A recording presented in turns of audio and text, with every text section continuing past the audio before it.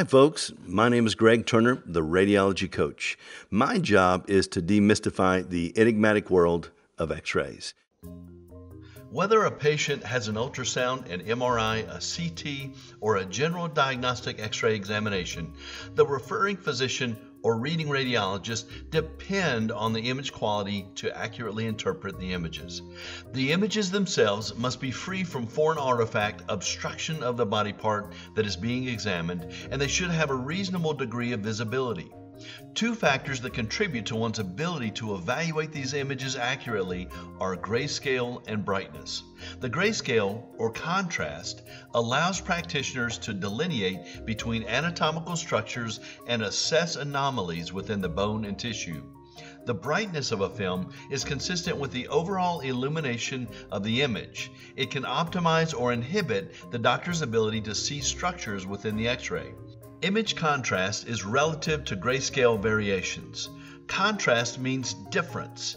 Depending on the body parts that are being examined within X-ray, the best grayscale contrast can vary.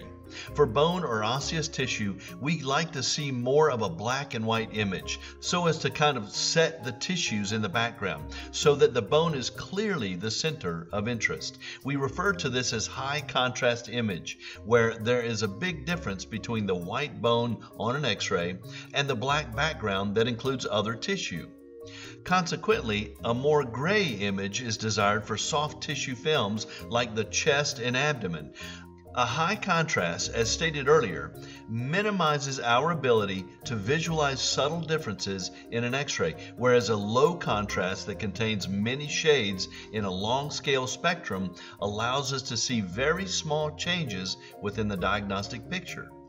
When observing a standard abdominal film that includes a low grayscale contrast, we can see many things: the kidneys, the stomach, the intestines, the bladder.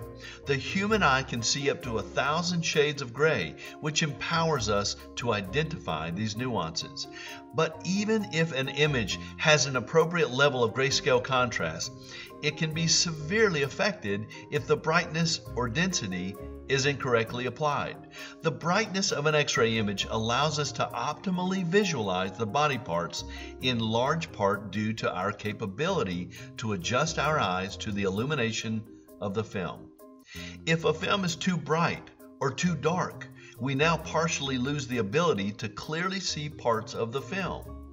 Historically, in general X-ray, if the grayscale contrast or the brightness were inappropriate, we would have to retake images to achieve the right look. However, today, all X-ray modalities are mostly digital. Now we have the ability to control the grayscale and brightness after our film has been acquired, using post-processing tools of the software that we are working with. This gives us added latitude and flexibility in providing optimal films to the physicians. As a practicing radiographer, the X-ray specialist should continually exchange dialogue with their radiologist or practicing physician to determine what levels of grayscale and brightness are the best for them. Different doctors have different preferences when it comes to the look of their images. This can be affected by their background, their training, the computers that they view images on, and even interfacing software connections. So, feedback is essential in achieving turnkey, optimized images in a clinical setting.